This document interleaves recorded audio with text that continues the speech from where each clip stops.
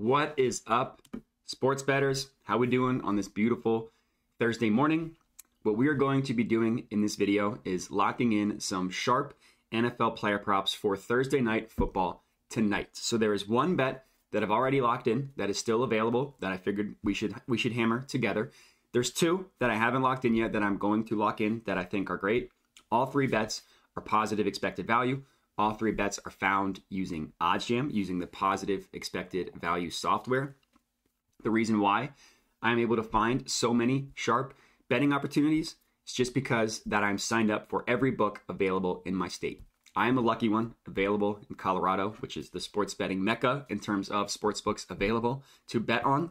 Whatever state that you are in, you should check the landscape, the betting landscape for that state, and see if there are any sports books that you are not signed up with. If that is the case, then I would recommend signing up for those sports books. Again, my name is Matt Modi, aka Jedi Modi. I'm a content producer for OddsJam. One thing I would appreciate outside of signing up for all of those sports books, the links you see either on the OddsJam website or in the description of the video. If you check out the OddsJam podcast, we literally just came out with a new episode that dropped this morning, Sweat the Bet, presented by OddsJam, hosted by me and my other co-host, Andrew Kim, aka the Parlay Doc. Each week, we preview the week's NFL best games. Last night, I believe we previewed 5, and then we give out our 3 best bets in the morning as well. Those best bets, I'm doing pretty well, 7, 3, and 2 overall on those Sweat the Bets, as the kids call them. So I'd appreciate you subscribing. Again, available anywhere you get your podcast, Sweat the Bet, presented by OddsJam. In this video, let's talk about some player props. So this is one that I did lock in, as you can see, but it's still available. I still really, really like it. So I'm actually hitting this one again. Courtland Sutton over 4.5 receptions. The odds aren't ideal at -140, but it's a really, really good bet. So I think it's worth taking. I am going to put a full unit on this one. So whatever 1 unit is for you at home is what I would recommend putting on this one. This one has been locked in, as you can see, over 4.5 receptions. So let's chat about it. Number one, of course, it's positive expected value. That's the most important part of everything. The no vig line, which is what you see right here, prices this at -147. The no vig line, the way it works is OddsJam has just tracked and taken in a bunch of data, thousands and thousands of data points, basically with the end goal to determine, okay, what sportsbooks are the best at pricing odds? Pretty simple. Which sportsbooks do the best job? They took all this information, collected all this data, back tested it to confirm different markets. Some sportsbooks are better at other markets, which you might find interesting. But once they made this determination, once this information was collected, they pulled all those sportsbooks together and created a weighted average to remove the VIG. The VIG, of course, being the juice that sportsbooks price odds, how they make their money. They remove the VIG. They charge a VIG. That's how they make their money. So removing it is important in terms of understanding where the true line is, according to all of these sharp sportsbooks, which price this at -147. So the bet we locked in on BetFred at -140. I put a unit on it. All in all, equates to a profit margin of about 2%. So on this one individual bet, since I put $100 on it, I made $1. Doesn't sound like a lot. Keep in mind, it's just one bet. It's just tonight. So I'll theoretically have this profit realized tonight. I'm assuming you're placing a lot more bets than just one. So this $1, maybe you have a bigger bankroll. Maybe we're locking in higher EV percent bets. Turns into $30, whatever, on a given night.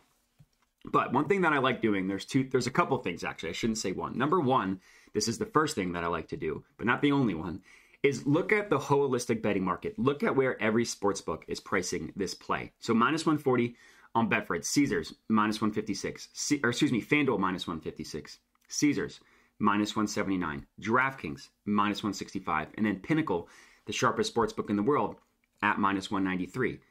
This outlier, this -140, is a pretty big outlier. We can see the average odds are about -169. That's very nice. Another thing that I like to do is if you open this up in a new tab, view the event page, it pulls up where every sportsbook is pricing this prop at. So what we can see is that there are some sportsbooks that actually price his receptions over 4.5. Prize Picks, Underdog, have it at 5. And then it looks like, what's this? PointsBet, Tipico, BetRivers, BetOnline. BetOnline, another really sharp sports book, actually price it at 5.5. That's a huge difference with numbers this low. Over 4.5 versus over 5.5. I mean, there's probably a 20% chance that he lands at exactly 5. These bets would have pushed. These bets would have lost. The 4.5 you locked in would have won. Another thing that I like to do with player props is look at the OddsJam props app. This is something that you can download on any iOS store, iPhone, iPad, desktop, whatever. Just pulls up historical data for players. So you just type in Sutton. So we want to look at the most recent games, right? Since he's been playing with Russell Wilson. Week 1, which you remember was kind of a weird week. They fumbled twice at the 1. Was also Russell Wilson's return to Seattle. 4 receptions. The only game in which he didn't go over this 4.5 number. The other 3 games he's played, he's gone over. He had his first touchdown last week against the Raiders. So Courtland Sutton is Russell Wilson's favorite target. He's been the most consistent receiver for the Broncos. The Colts are also one of the worst teams in the NFL in terms of guarding opposing number 1 receivers. They're literally, not one up, they're literally the worst team, according to DVOA, at guarding teams' number 1 receivers. That's Courtland Sutton. I like Courtland Sutton a lot in this game. The fact that I could get a positive EV play on his receptions is very, very good. I think this is an awesome play. I put a unit on it. I don't love the minus 140 odds, but I think it's a really good play. So for you at home, whatever you are unit sizing, put 1 on this one. Now I'm just adding this to my bet tracker. Very, very important to track your bets. All this information you see on my dashboard comes from tracking my bets. So you can see that I'm up about 14K using OddsJam. This is about almost exactly a year. 4% ROI, pretty much up and down for the past couple weeks, but starting off hot this week. Last week was great. This week starting off great. So you will see how things go, but it's all from tracking your bets. So this is play number 1, right? Courtland Sutton over 4.5 receptions. The next play, this is one that I already locked in as well, that I am not locking in again, but I do think it's worth taking.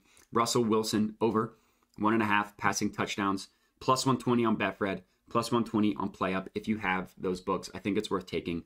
BetOnline, plus 100. Pinnacle, plus 111. DraftKings, plus 105. Getting a pretty good price at this at plus 120. This is now the 3rd time that I've mentioned this play in a video. The odds just keep being good, keep not changing, so I keep mentioning it. But I won't belabor the point because this is literally the 3rd time I've mentioned this. The next play that I really like that I wanted to talk about is this Michael Pittman longest reception over 22.5. So this is minus 103 on Caesars. So I'm going to put half a unit on this one, which is $50 for me. Michael Pittman over longest reception, I should say, over 22.5. Let me just add this one to my bet tracker as well before I forget. But I think this is a really, really good play. So I mentioned Caesars has it at minus 103. No Big Line has it at minus 103.12. Not a monster gap between those two numbers. I still think it's a really good play, and here's why. Look at where the other books price this play at. BetFred has the over at minus 120, the under at minus 110, favoring the over, telling you that the over is the more likely scenario. FanDuel has it about 50-50, so no help there. But then DraftKings and Pinnacle, same thing. Minus 120 versus the over on DraftKings, the under at minus 110. Pinnacle, over at minus 121, under at minus 110. All of these books are telling you that the most likely scenario is that Michael Pittman goes over this receiving longest reception prop, except for Caesars, which heavily favors the under. So if you're just thinking about this logically, you don't know anything about sports, you're just thinking about this from a logical perspective. The most likely scenario here is that 3 of the 4 books have this priced correctly in terms of favoring the over. FanDuel has it at about 50-50, not much to glean from there. And then Caesars is the clear outlier here, pricing this at minus 103, the under at minus 133. So I think this is an awesome play. This is the second player prop that I'm locking in officially on this video. 3 total that I think is worth locking in. Number 1, Courtland Sutton over 4.5 receptions. That is a 1-unit play. That is my favorite player prop for tonight. Russell Wilson over 1.5 passing touchdowns. This is a half-unit play that I have already locked in. Talked about it 3 times now. And then the last one that I just locked in that you saw, Michael Pittman over, longest reception, I should say, over 22.5 yards, minus 103 on Caesars. So if you are tailing these bets, let me know. I would love to hear it. The last primetime game I did this, I had 3 bets. They all hit. That was very nice. Hoping to keep the streak going. Of course, make sure to subscribe to the OddsJam YouTube channel to get all of our sharp plays. Subscribe to the Sweat the Bet podcast. Listen to our analysis. It's a little more analysis focused with some betting advice there as well. But that is going to be it. So I appreciate you guys watching. Don't forget to comment, like, subscribe, all that good stuff. And that's it. So have a good one.